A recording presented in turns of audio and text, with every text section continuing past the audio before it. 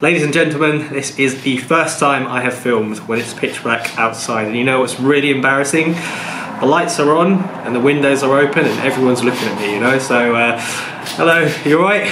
You're right. Anyway, that doesn't matter. So a few days ago I put up a story asking you guys if you have any questions, and I was really pleasantly surprised. Like, I thought, no, there's no way, but you guys did actually send me in a few questions, so in today's video I'd like to run through them and answer them. So you know what, let me just play the clip. I'm thinking of doing a Q&A on my channel, so I just wondered if you have any questions regarding Ways of Dillon the channel, or me, or anything like that. So if you do, I'd really appreciate it if you could maybe send me a message or reply to this story. That would be great. So with that being said, guys, let's get straight into it. So question number one comes from Shane. Thank you, Shane. He says, what made you get into vlogging? A particular reason or just as a hobby? I wouldn't say there was a particular reason. I would say that perhaps it was more of like a collection of factors. So I've always felt that I've had like weird or like wacky or crazy, sometimes bad ideas in my head, and I thought to myself, like, what if I actually take those ideas instead of just forgetting them?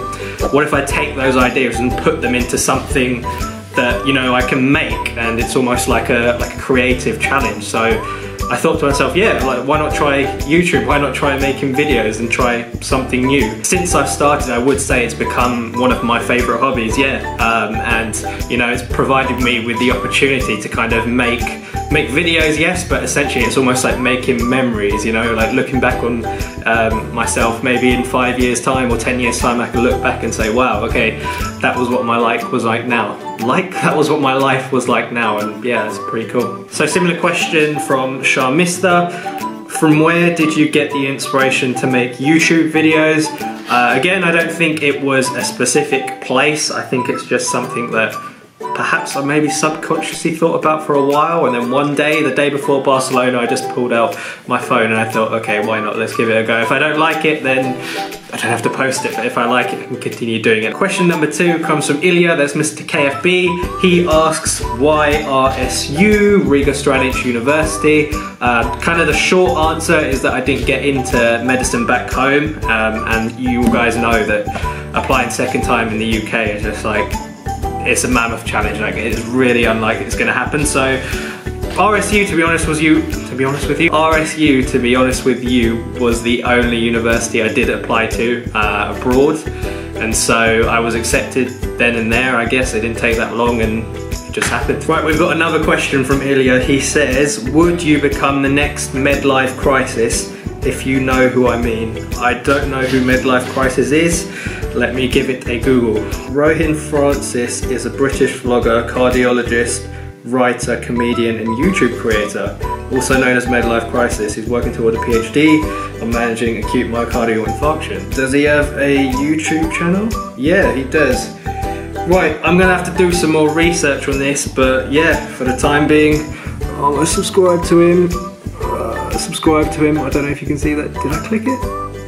Yeah, there we go. Subscribe to him. I'm going to check out some videos and I'll get back to you on that one. Okay, so next question. Jason Mraz asks, everyone's favourite Jason Mraz, would you rather give up your YouTube channel or your selection of hats?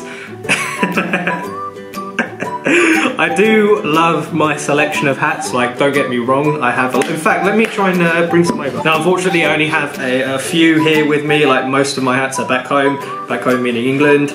But yeah, got the standard Adidas cap, wear it for everything. Got the other 3 stripes Adidas cap, got this one, it's alright.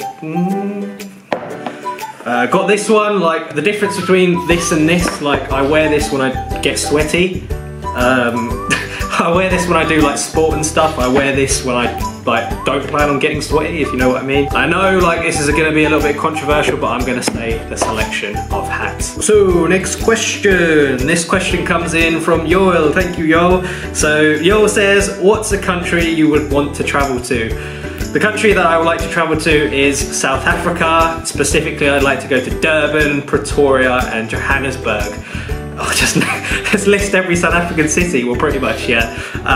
In terms of like a short-term plan. Like, I don't think that's viable. So I think where I'd like to go to next year, COVID permitting, would be Austria, Hungary and the Czech Republic. We've actually got a part 2 from Joel, so he says, and who do you follow on social media, like a public person or just anyone? So yeah, obviously I can follow my mates and stuff like that. Like it's good to keep connected, especially these days. In terms of a public person, I don't think I follow that many people, but if YouTube counts as social media, I do spend a lot of my time watching YouTube. I watch I've got like a selection of favourite YouTubers from ranging from like KSI to Coach Greg and everyone in between there. So yeah, I suppose if that counts as following famous people, then yeah, I think I do. Hey bro, I'm Sahil. Sorry if I didn't get that right. I saw your videos on YouTube. You are awesome. Oh my god, thanks Sahil, I appreciate that so much. No, I am not awesome, you are awesome. Thank you for watching, and I hope you don't mind me talking about this now. So yeah, cheers for that. So next question, fave 3 songs this year. I would appreciate it if you could leave my name out, that's no problem. Favorite 3 songs this year. In no particular order, actually no, in particular order. Number 3, let's go with Lighter by KSI and Nathan Dawe. Absolute banger, like a tune, like I can relate to it. I think a lot of us can. Number 2, I would say, is Head and Heart by Joel Corry. Just like a summer banger, like good vibes, you know, summer memories, like all that kind of good stuff. And number 1, although it's not my favourite song now, it probably was for the first 9 months, it's like Lose Control by Medusa. I used to bang that song like 24/7, so probably those 3. I think this is going to be the final question. It comes from Ingrid, and she asks, if you could eat a meal for the rest of your life, what would it be? I think I've answered this question ages ago, and I said carbonara. Like, what's wrong with you, Dylan? Like, you can't eat that every day. I would say, and I don't know if this is a cheat kind of answer, but I'd just say my mum's cooking, because it just is the best for me. Like, it just is like really tasty. Oh, you did say meal. Okay, that is kind of cheating. Meal, okay, I would go with rice, okay, with some sort of a side dish or side dishes.